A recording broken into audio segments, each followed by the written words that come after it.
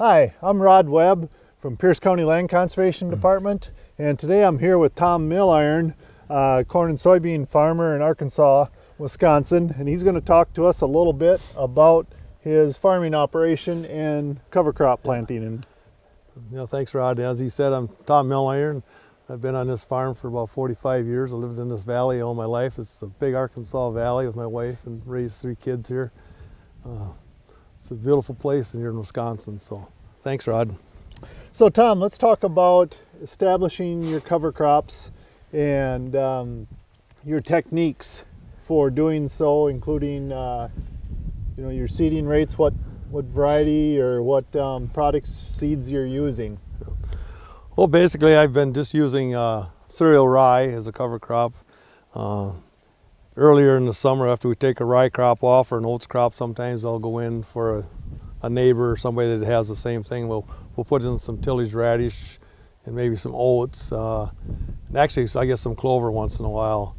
I know they talk about putting clover on this time of year, but I'm a little bit negligent because or reluctant, I guess is the right word, because what advantage am I going to get out of it, Sure. because the growing season's so short. So establishing your cereal rye, we're standing next to your air seeder here.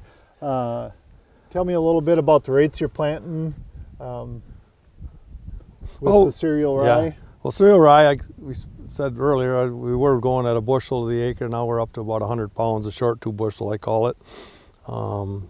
Seems to give us a little more bump and get some more roots in there, so forth. I guess after it's up and in the spring, I guess my biggest focus on planting green is if it's a dry spring, I'd probably look like it'll stay dry. I'd probably plant it and get it killed shortly afterward. But if there's lots of water, and like in our clay valley here, it actually helps dry it out. I'll let it go as long as I can, and it actually will help. So it could vary from being sprayed right after it's planted up to 2 weeks afterward, just depending on the weather. I think the moisture is the key.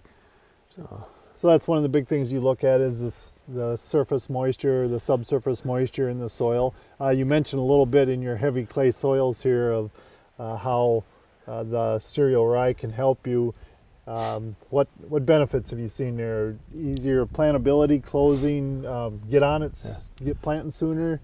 Well, definitely. I mean, it's it'd be like planting on a nice lawn. It'll carry the planter. You actually can plant on wetter conditions, because they've got that green mass on there that'll keep the planter wheels clean and so forth. So that's an advantage. And then, of course, like I say, when you get excessive moisture, not a lot of people get that. I guess it's in the luck of the draw, but this valley, we're more excessive moisture than we are short of moisture. But that's what I've seen is planting time. You can probably plant just as early or not earlier because of that. Going out there when it's, and then you got that root mass in there to help with your sidewall compaction. You don't have to worry about that as bad. And, yeah. So did you make any changes to your corn planter when you started into the planting green? Any adjustments that you really found were important?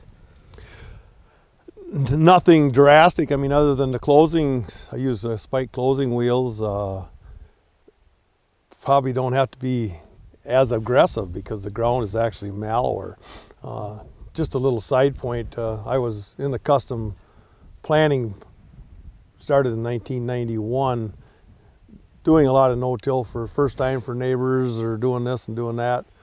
And there was problems of getting it in the ground. I mean, it's unbelievable how much down pressure we needed. We needed so much special equipment. Nowadays you can take a regular planter out there with nowhere near the equipment we had on them, and the ground is just so much more mellower than it was. Well, so I guess that's 30 years ago now. But so the cereal rye rooting system and improving the soil biology, you really see a change in that. Oh yeah, definitely. Yeah, that's, after planting, when we get to termination, you talked about you look at kind of what the moisture conditions are at the time, but how are you completing your termination then?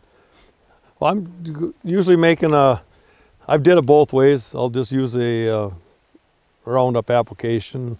You know, you can go down as low as 4 to 6 ounces, depending on the size of it. If it's under a foot, I usually go on with about 12 ounces though to get a little fat. But, you know, that depends on the dryness too. If you want to kill it fast or whatever.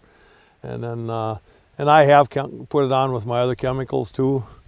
And then I also spray, I use 28% for my nitrogen, and I love spraying that on that green cover, or even the dying green cover.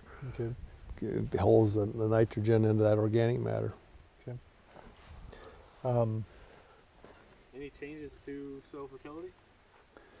I haven't sat down so much as to document it to that point. I'm more of a visual type person, I guess, but it's got to be a plus to it. I mean, it's just the visual part of it. And I mean, the yields and so forth. I mean, it's all, it just is. I mean, I always keep thinking, I may be dating myself here, you know, and what Rod can remember, his dad too, but plowing down green manure. And green manure was a hay field or something like that. And basically that's all we're doing is bringing back green organic matter and creating. And when they used to do that, they never used any nitrogen, and or very little, limited the amount. So no, I think it's going to be huge in the future. It's just farm economics got better here the last, you know, back a few years when it started. Economics was just so tight. Yeah, there's a little, you know, it ain't like you can lay down $1 and get $1 tomorrow. It's going to be you're building into the future. Take care of your land; it'll take care of you, and I think we can do it by using cover crops and so forth.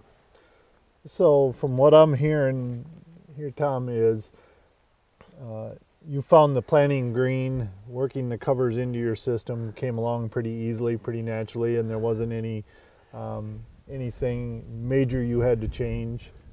No. If anything, it makes it easier. Rod, Fantastic. can you ask him a little bit about if it's changed, you know, yield or echo? Yeah, he did. We'll ask the question about yield. Everybody wants to know how does it yield? Yeah.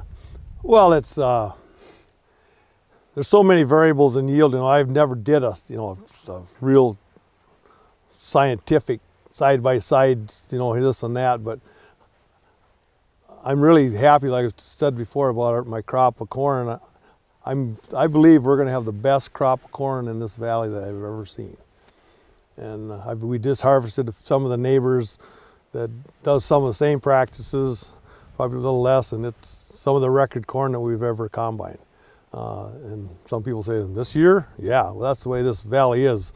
And because we're always fighting moisture a little bit and that type of thing. And so or too much moisture, excuse me. But I think, and them variables definitely outweigh the big jump you're going to see. I think down the road with this organics, I want to use the word organic, cover crops with getting the microbes and stuff in your soil, it's going to be huge. It's like you say, you don't see it tomorrow or the next day, but you're going to see it in the future. So you would agree that improving our soil health is going to improve the profitability of our farms in the future? Right, definitely, most definitely.